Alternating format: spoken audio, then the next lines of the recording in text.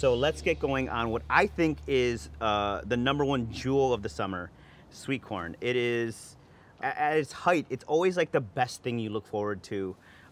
You sometimes forget about it, like during your barbecue when you get caught up making these, you know, massive projects.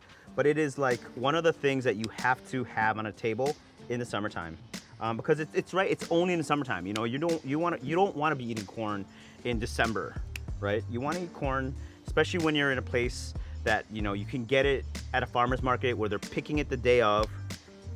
It's just a must on a table. So what I did is I cut them all in half, and what I'm going to do is split these guys down the middle, and then from here cut it again. And what we're doing is making these basically corn ribs. So these are gonna get grilled, and then these are gonna marinate in a little bit of coconut milk. And what that does is it helps it stay nice and juicy. It helps it also get a little bit of color, but the coconut milk is naturally sweet and the corn sweet, so it's kind of like doubling down on this natural sweetness of this corn. So this, a little bit of coconut milk. And then we're just gonna let this marinate. Don't salt this now. You're gonna salt this after it's grilled, so you don't wanna pull any of the moisture out of the corn right now. So we have a bunch of corn here. We're gonna get this on the grill. We're gonna make some space. The charcoals have done their thing. We're gonna get them off the grill, and we're gonna lay the corn to finish cooking these.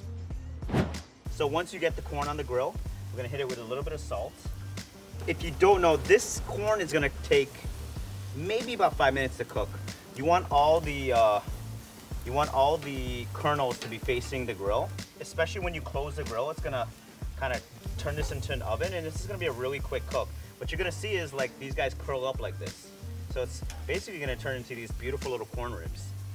Don't go too hot. I want these to cook through without getting too black and chewy. I like that really just kind of like this luscious piece of corn. Big reveal. Corn is ready. Let's do this.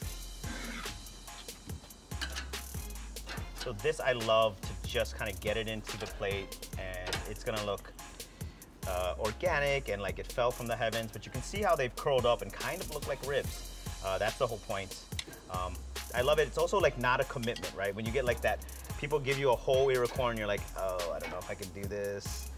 I never say that because of this, but you know, it is like a little portion control. So to finish this, a little bit of cotija cheese right over the top, lime,